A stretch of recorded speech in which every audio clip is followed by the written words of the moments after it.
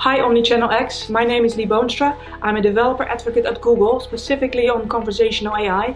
And today I'm gonna talk about to improve your customer care with chatbots, Dialogflow, speech technology, but also robots in contact centers.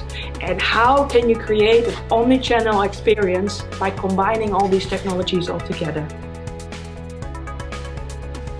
My name is Boonstra. I'm a developer advocate at Google. I am specifically working on conversational AI, so that means chatbots with Dialogflow, speech technology, but also robots in contact centers.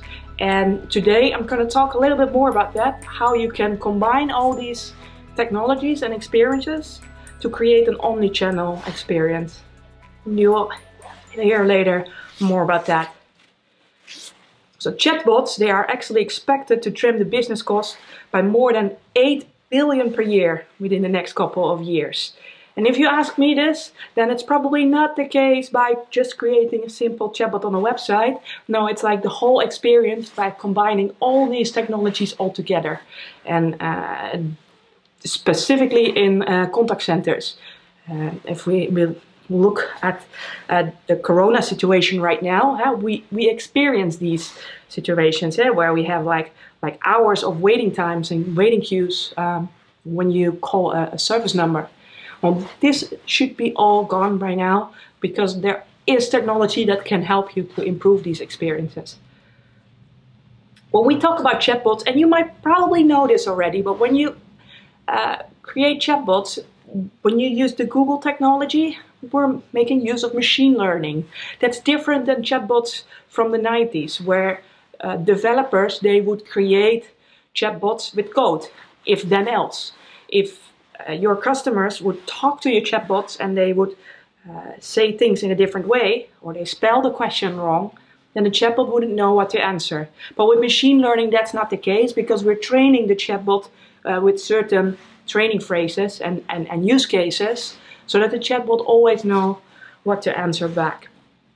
This is actually a major shift when we talk about chatbots, because in the past at Google we would develop applications mobile first, but nowadays we design our applications with an AI first strategy, which means that we learn from our data.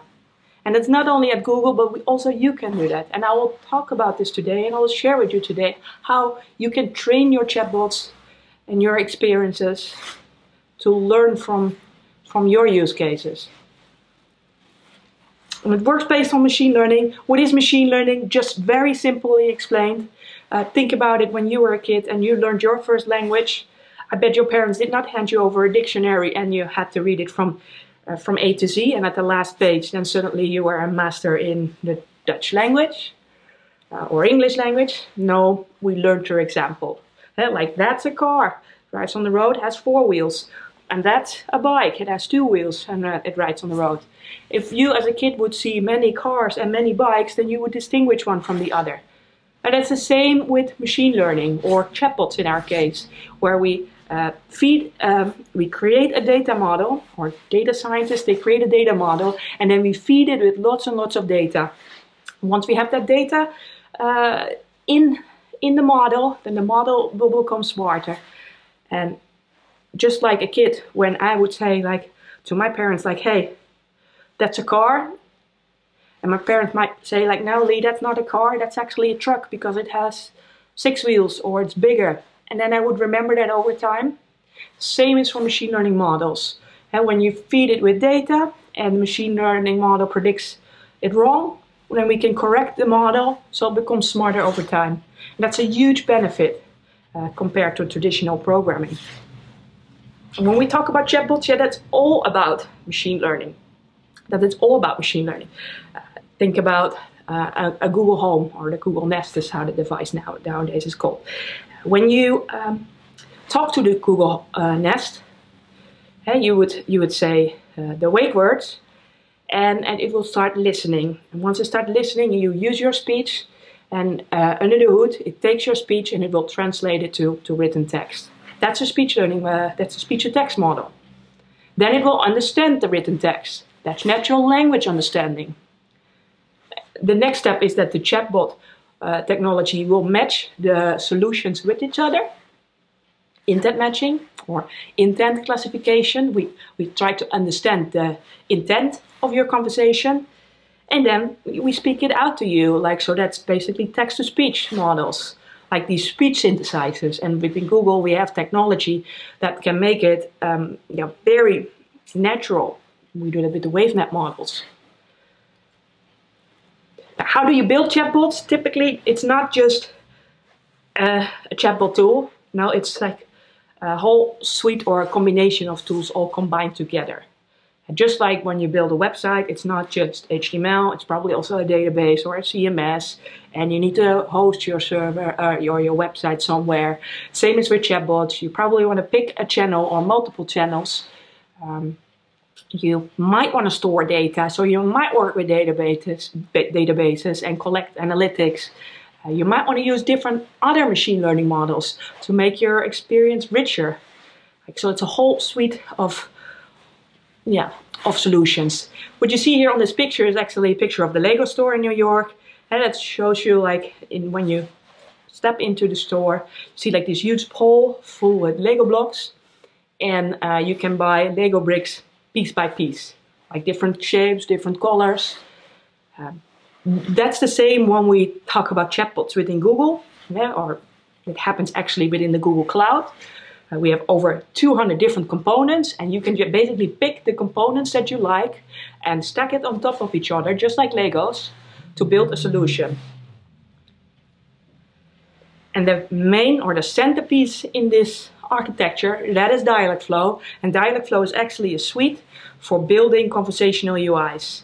That can be chatbots, that can be voice AIs, that can be chatbots in contact centers, you name it. Dialogflow, you might know of it, you might have heard from it before. They were formerly known as API.ai.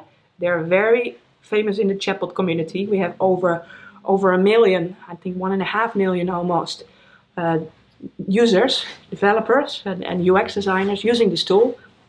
And it's API.ai got acquired by Google in 2016, in September 2016. And now it's part of the Google Cloud, so businesses can make use of Dialogflow. You can also use the free version if that's what you like. What's so special about Dialogflow is that it makes use of machine learning. So that means you can train your chatbots with training phrases, but you can also teach the chatbot what's wrong. And it does intent matching. So various machine learning models here. It's cross-platform, runs in a browser, but it also comes with the SDK, so developers can make use of it as well. And it has integration with voice, integration with 15 other channels out of the box, which is basically like flipping a switch and then you can make use of it. Or developers can use the SDK and integrate it in whatever they like. It has support over 20 languages, whether you use Spanish language or Dutch or French or English. Yeah, it's all part of the NLU models. And I mentioned this already before, because Dialogflow is also available in the Google Cloud. It's available for enterprises, so that means it comes with an SLA, it comes with support, it's fully compliant, whether you need to be compliant to the GDPR. Yeah, you can use Dialogflow for this. It comes with user roles, permissions, and extensive logging and a higher call quota. So especially if you're an enterprise, this might be interesting for you. Let me show you how Dialogflow works. Dialogflow works based on intent matching. This means that you as a UX designer can specify certain flows, like certain parts of conversations, and we train Dialogflow based on those conversation parts. Now, if the user says something or types a question in the chatbot, it will look through all the intents to see which one has the highest match.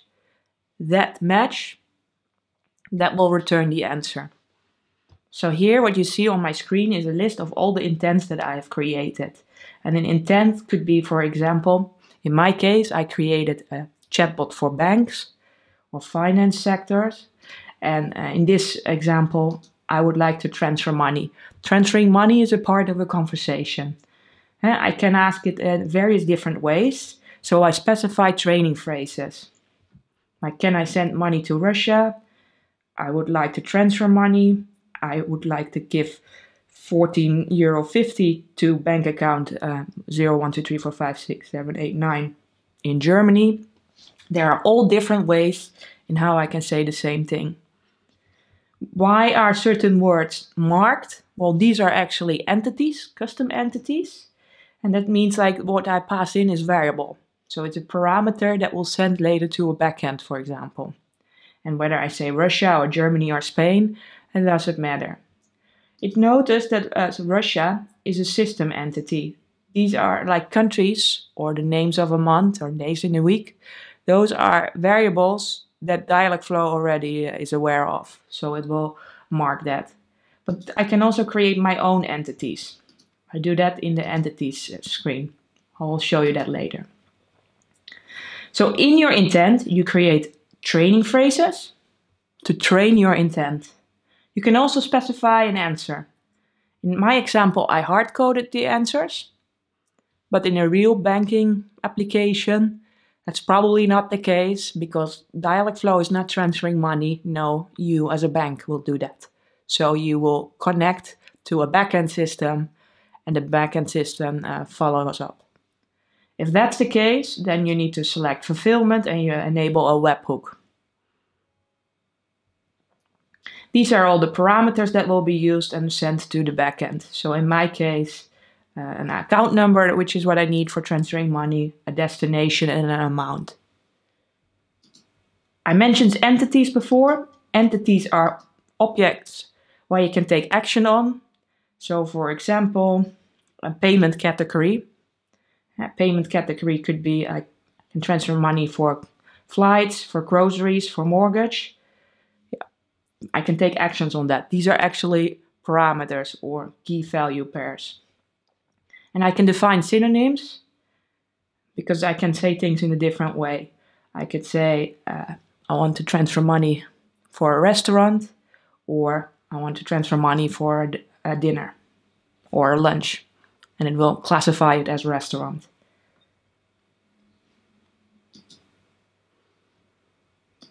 The fulfillment, this is when you want to connect it to your own backend system. In my example, I don't do this, but if I'm interested in doing so, I can enable the webhook and specify the URL of my own web services. It's also possible to use the inline editor. Then I can use JavaScript to write a cloud function and to execute some code based on my chatbot conversations.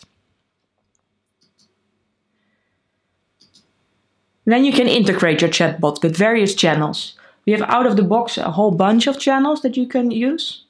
For example, the Google Assistant. This is a very interesting one, a very easy one, because you only need to click on the pop-up and run test. And since it's connected to your Google account, it will automatically deploy your test app to the Google Assistant simulator, and you can try it with a test account. We have integrations for telephony partners. These are one-click telephony partners. So, for example, if you want to have an integration with Avaya, you just need to click on it and follow the wizard. Or there is a Dialogflow default gateway. It gives you a telephone number, and you can call that number, and then you get the chatbot on the other end of the line. We have integrations with Genesis out of the box. Also through Contact Center AI, you can make use of all the other telephony partners. You can make text-based chatbots, for example, for web. We have two example web integrations. One is a pop-up, a simple pop-up. The other one is a more advanced pop-up. It's new and in beta. It allows you to change the styling or create some custom cards. You can also make use of the SDK. This is what I did, and I will show you that in my later examples today, where I use the SDK to integrate it in my own website or app. We have channels for Facebook Messenger, Hangouts, Slack, Twitter, you name it. And if the integration that you need is not in here, that's not a big deal. And you can implement it through the SDK. But you need, of course, you need a developer for that. What else? What's also really nice is that there is a validation option in Dialogflow, which gives you an out-of-the-box review of your chatbot. So it can tell you if there are mistakes in your training phrases, or it can give you some warnings like, yeah, it's better to solve these things on a different way. For example, if I look into my welcome intent, yeah, it tells me that I don't have enough unique training phrases. So consider adding more different examples. So I could go back to my welcome intent and yeah, modify it. There it goes. See, like all my examples are hi, hello, hi there. I could say, for example, welcome. Let's start a conversation. Hi, Babs. And I'll save it. Let's see if this was enough. What you see here is the pop-up. It tells me that it's training the Dialogflow conversation model. And once it's done, yeah, you should see the results on the screen. Yeah, and you see that the result is, it's solved, the warning is gone. On the right side of Dialogflow console, there is a short simulator. You can make use of it. So I could test directly in Dialogflow how my conversations are going. So, hello, I'm Babs the banking bot. I'm here to help you with transferring money. Also, I can tell you how much money you have in your account. Please tell me, how can I help you? How much money do I have in my account? It doesn't matter if I spell my questions wrong, because I trained the model, it will understand what I mean. It will give me an answer. There's default analytics in Dialogflow integrated, so I can see like how many sessions I had over the past days, and I could even see the session flow, like which conversations people started with my chatbot.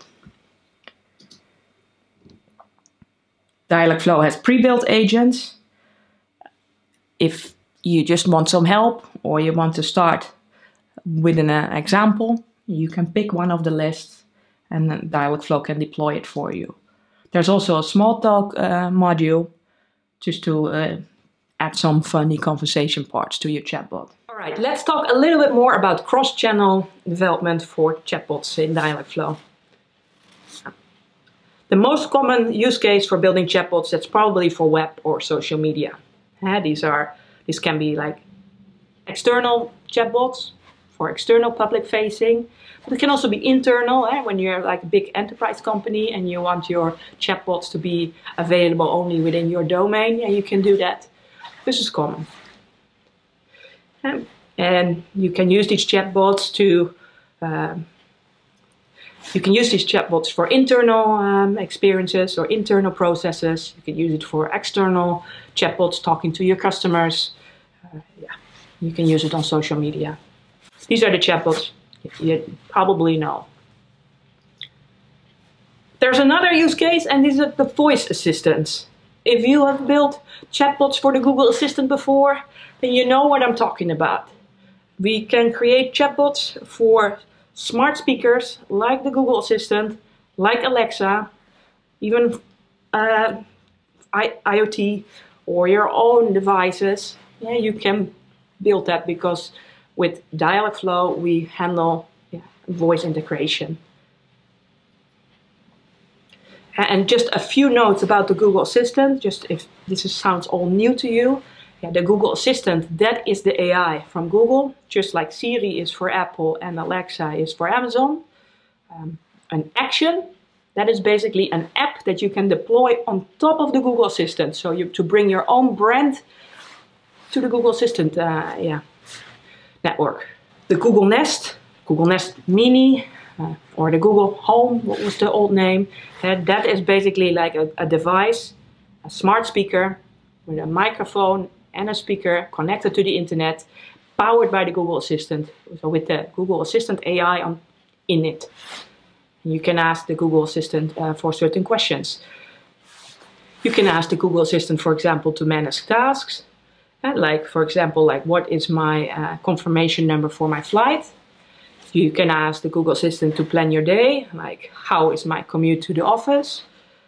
You can ask general questions to the Google Assistant. For example, I could ask, who is the king of the Netherlands? And then the Google Assistant will tell me, well, that's Willem-Alexander. Then I can ask a follow-up question. I could ask like, okay, well, and who is his wife? And the Google Assistant will understand the context. The context here is King Willem-Alexander. So who is the wife of King Willem-Alexander? Well, that's Maxima. You can use the Google Assistant to control your home. For example, you can ask the Google like, hey, turn off the lights, turn on the TV, make the temperature warmer in the house. If you connect the Google Assistant to all your smart devices, your smart home devices, then you can arrange that all in your house. And entertainment, like you probably have done this before, like play this song on Spotify. Play this song on Spotify, or play this song on YouTube. Play this video on YouTube, play this video on Netflix. The last category that I would like to talk about, these are the call bots. These are the robots in the contact center. Now you might think like, oh well, isn't that the same as the Google Assistant? But then just when you call a number, you get the Google Assistant on the phone. No, it's way different. It's much more different actually, because if you think about it, the Google Assistant, that's actually quite simple types of questions that you ask. It's like a question with one utterance. For example, turn off the lights. Where if you think of a phone call, when you do a phone call, then people start having like whole conversations to you. Like, yeah, yesterday I forgot to pay my bills, and then my husband told me that I could wait 2 more days, but I'm not sure. And then yesterday I was actually ill, so I forgot about that too. And now I'm calling, so when can I pay? I'm mentioning like all kinds of questions now here, right? Like it's for a human sometimes difficult to figure out like what's the real intent. Now imagine how that is for a computer. What is the real intent? So these are long utterances. There are many possible intent matches. It's quite difficult for a machine to figure out like what question do I need to answer. Now let's design an experience for a particular channel. Let's look at a website. Typically, and I think 99% of the websites are built this way. This is an example of a banking website. And if you want to search a particular transaction, you need to type in the bank account number or the company name. And once you type that in, then you can filter a grid and you see the transactions. Now imagine that you use natural language here in this experience. So instead of typing in the bank account number, I am using a search query such as, how much have I spent on taxis last month? This is similar like the experience how it works on google.com. You can also use like a full search query and it finds the right website. Now in our case, this example, you see that the website will be filtered based on a natural language query. Imagine that there is no website. In this case, there is no screen. But the intent is the same. The type of questions that you ask are similar. I can ask, how much have I spent on taxis last month? Well, it looks like you spent about 20 euros on taxis last month. And you took the TCA taxi twice. See, that's the same, it's the same intent match, but it's a different experience. Because there is no screen. So now I'm not going to list every transaction. You wouldn't be happy if you hear like a whole book being read out. No, in this case, we're highlighting a few records, like the most important ones. And the Google Assistant, there are also Google Assistant devices, the smart screen devices, that have a screen. It's not like an iPad. It is a voice device. The OS is voice. It's powered by voice, but it can enrich your experiences by showing certain screens. So if we look at this example again, how much have I spent on taxis last night? Well, it looks like you spent about 20 euros on taxis and you took the TCA taxi twice. And here is an overview. And then it shows the overview on the screen. And you see these smart assistant devices, maybe for recipe apps, but things like with overviews, that's where it actually is great for. Now the last example, those are the chatbots in the contact centers. And I mentioned that already very quickly. Robots that pick up the phone and can help you with your experiences. It can help you with your questions. Now think about the last time when you called a contact center. I bet that experience wasn't really great. It's just how it is. I think 99% of these times that you call a service number are like that. Like there are long waiting lines, especially now with the Corona crisis. Unlimited call transfers. That you, for example, say like, well, my internet is not working. Oh, one moment please, we will connect you to the technical department. And I have to rephrase the whole question again. IVRs that are difficult to navigate. For example, you get to hear like, well, press number 9 for XYZ department. So you have to wait the whole tape recording till you are at number 9. Availability. How many times did I call to a service number after 5 o'clock and it tells me like, well, actually we're closed. Okay. Inadequate information. This happens a lot, and I can tell you, I see this a lot happening at health insurance companies at the end of the year, because at the end of the year they have too many people calling the insurance to change their insurance. So what they do is they hire lots of students to pick up the phone. Yeah, and they obviously aren't properly trained, so they might give the wrong answer. And the thing is, like all these agents, they always have to give answers to the same types of questions. So when you're an insurance company, I bet that 8 of the 10 cases are people that are asked like, oh, am I insured for this? And what about that? Is that also insured? Like if you only could automate one type of these questions, yeah, that would create already a much better experience, of course. And customers, they expect a great and flexible personal experience. 60% of the customers expect self-service, and 64% of the users, they want it in real time. And 75% of the users prefer personal contact, but that does not necessarily mean that it's a chatbot. When the chatbot creates like a personal experience, and it's okay. Now, what do we have at Google? We have a solution. It's called Contact Center AI. It's part of Dialogflow. It uses machine learning, or AI, to make an experience of a service number better. It's an out-of-the-box solution that we deliver together with telephony partners such as Cisco, Avaya, or Genesys, and many others. And we can enable that out-of-the-box for you in your contact center. And to show you how this works, I'm going to show you now a video of Contact Center AI. Hello Mala, I'm an automated agent. Welcome back to eBay. It looks like we just delivered you white Pamarca size 6 running shoes on June 25th. Are you calling about this order? Yeah, exactly. Okay, how can I help you with that order? Unfortunately, they don't fit, so I need to return them. I can help you with that. I am starting a return for you. You will be receiving an email with the details of your return. Cool, thanks. Mala conversed with a virtual agent that understood Mala's intent to return her shoes and automatically fulfilled it. But now Mala needs another, better-fitting pair of shoes. The virtual agent will detect this and will offer to connect Mala to a live agent. One more thing. Would you like me to connect you to an eBay fashion expert to help find you the right shoes? Yeah, that'd be great. Mala now wants to purchase a pair of shoes. Google Contact Center AI recognizes this intent and works with Genesys predictive routing to find the best agent to help.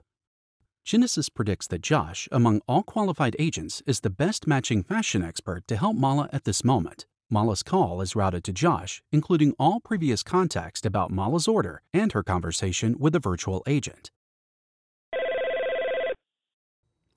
Hello there, Mala. My name is Josh. I'd be happy to help you find the right. The transcript of Mala's conversation with the virtual agent is visible to Josh, and her conversation with Josh is also transcribed and interpreted in real time. As Josh and Mala are speaking, Agent Assist interprets the audio and builds context on the meaning and the intent of the conversation. This allows Agent Assist to find relevant answers and articles to help Josh in real time. I definitely recommend tennis shoes since they're designed to have the right support, grip, and to avoid an injury. What type of court will you be playing on? It will be primarily hard court. And is Pamarka your brand of preference, or would you like to explore other brands? I like Pamarka shoes. Agent Assist detected in real time that another knowledge base page contains the right content for Mala's request and made it available to Josh. All right. I just searched eBay for you for hard court tennis shoes, women's size 6, and I found a great listing. Would you like me to text it to you, or would you rather receive it via email? Could you text it? Certainly. Thanks for choosing eBay. As you have seen in the video, we have seen chatbots that can understand your question. So no longer you need to listen to an IVR recording, or you need to be put on hold or in waiting lines. No, you immediately call the service number and you phrase your question, and the chatbot will help you. This will shorten your call time, this will shorten your hold time, and it means that it's 24/7 available. And what can happen is that the chatbot does not know how to answer your question because it wasn't trained that way.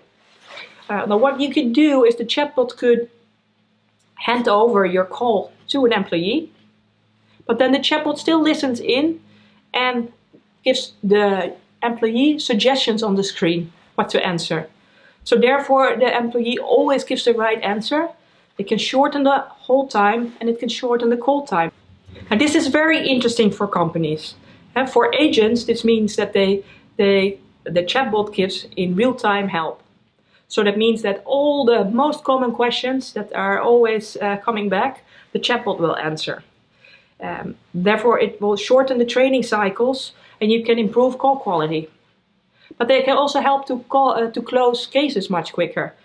And because the Agent Assist will always show you the suggestions on the screen. And for businesses, this is very interesting because they always get the insights and they can see on what topics have been discussed, like where people are calling for. They can get the full call transcripts and they can integrate it in their own telephone IVR system because we're working together with these telephone partners. And yet, of course, cost reduction, which I think in contact centers is the most important case. Let's look into a couple of examples. I'm going to show you an example of a chatbot for web. I'm going to show you the same chatbot developed for the Google Assistant, and I'm going to show you the same chatbot developed for contact centers on a phone. You will see that it's powered by one Dialogflow agent with one set of training phrases, but it can handle all these channels. Let's have a look. In this first demo, you will see that I integrated my conversation in a website. This is a web chat. This is a banking portal, a fake banking portal, which I've created for demo purposes. And you can see that I can navigate to the chatbot and the chatbot will greet me with a welcome message. I can start my conversation. For example, I would like to transfer money. To which bank account number would you like to transfer the money to? 1, 2, 3, 4, 5, 6, 7, 8, 9. And how much do you want to transfer? 23 euro. And what is the destination country? Germany. All right then, I will transfer 23 euro to bank account number blah to Germany. Is there anything else I can help you with? Well, now notice that I've created certain experiences for devices with screens only. For example, I can display cards in my chatbot. So let's give it a try. What's your location? It displays a card. In my next example, I will show you how this experience will look like on a Google Assistant. What you see here on the screen, that is the Google Assistant simulator. This means that I can access my app from my laptop or my PC. But since it's also linked to my Google email address, I can also access it via my Nest Hub, my Google Home, or via a phone.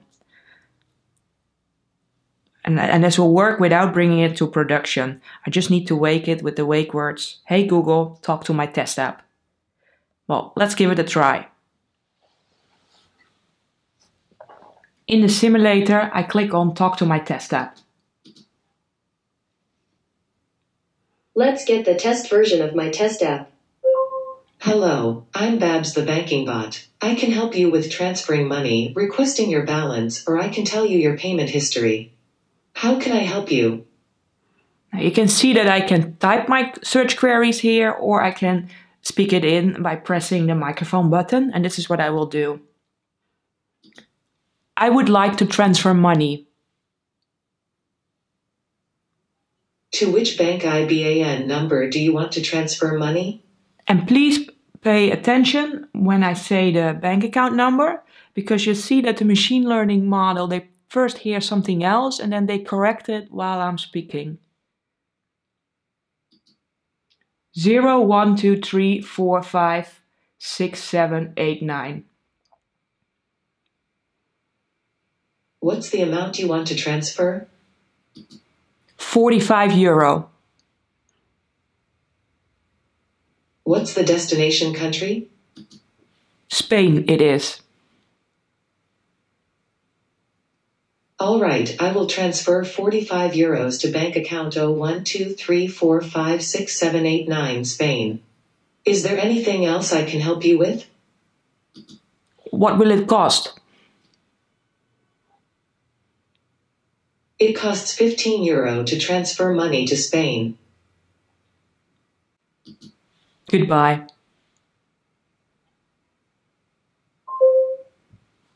Alright, for this example we will use the telephone line to call a robot on the phone and see how that works. So I'm dialing the number and I put the phone on speaker. Hi there, I'm Babs the banking bot. I can help you with transferring money, or I can tell you how much balance you have in your account. How can I help you? If you want to speak with an employee, please say, "I would like to speak to someone." Okay, I would like to transfer money.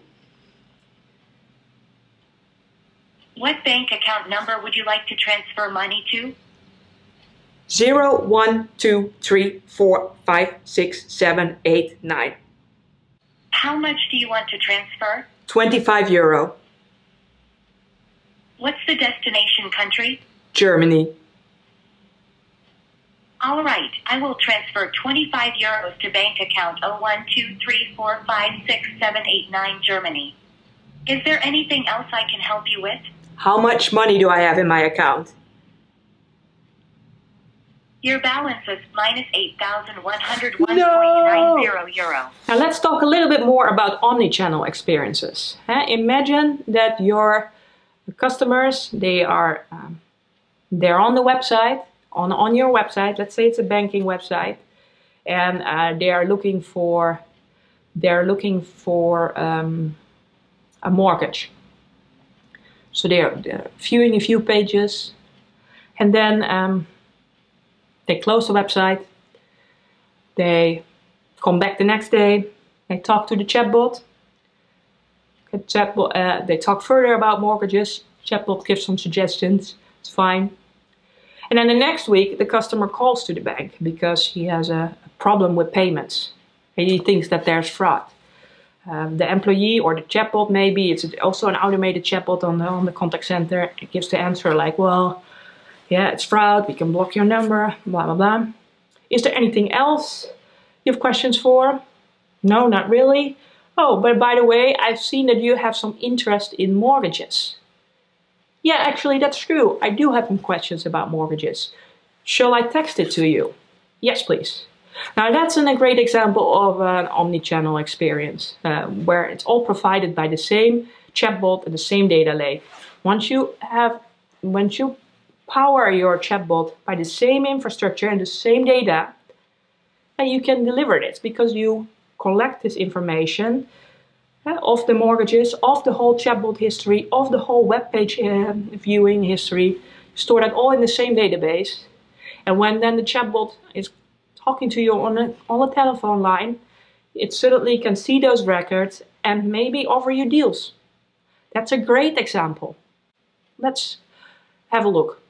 In this demo, I'm using the same banking chatbot as I showed before, where I use the banking website and the Google Assistant and maybe also the phone line. And you've seen that it worked. But now, imagine that I also want to figure out like which customers are unhappy and why are they unhappy. So basically I want to collect some analytics. And maybe I also want to improve the experience over time. And what I can do here is I look into the Dialogflow transcripts. And I can do this because in real time I can get access to every chatbot message. We have tools in Google Cloud that can remove or mask sensitive information. So think about PII data. Maybe you don't want to store your passport number in a database. Or maybe that's because of GDPR reasons.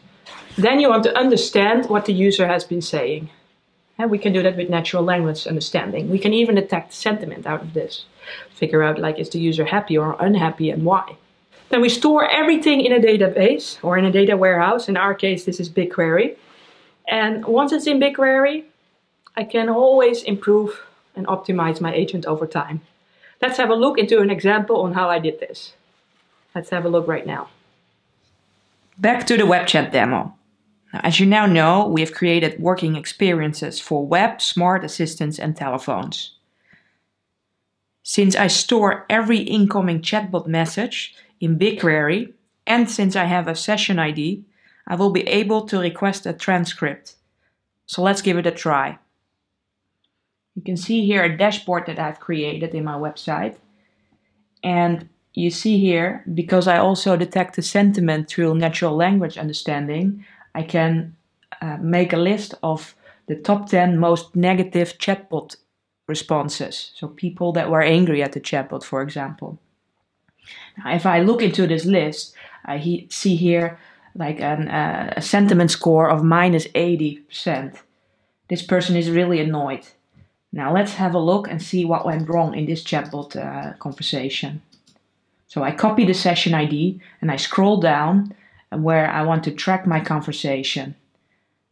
Basically what I do is I tell the database, or in this case BigQuery, I select every chatbot message where the session ID equals to this, and then sort on date and time. What you will get is a result like this. And you can see here, like the person asked, like, did my salary came in today? And the chatbot, it wasn't programmed to give that answer.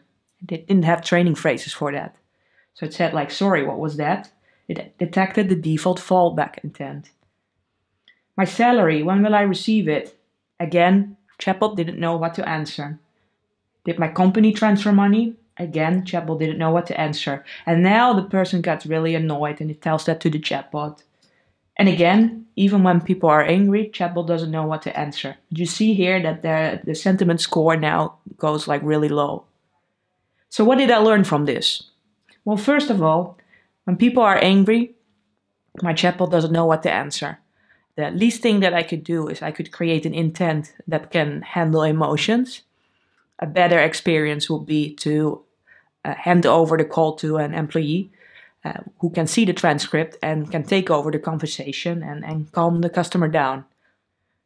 The other, and I think this is the most important thing of today, is that what I learned here is that apparently customers are asking for different questions than that my chatbot was programmed for.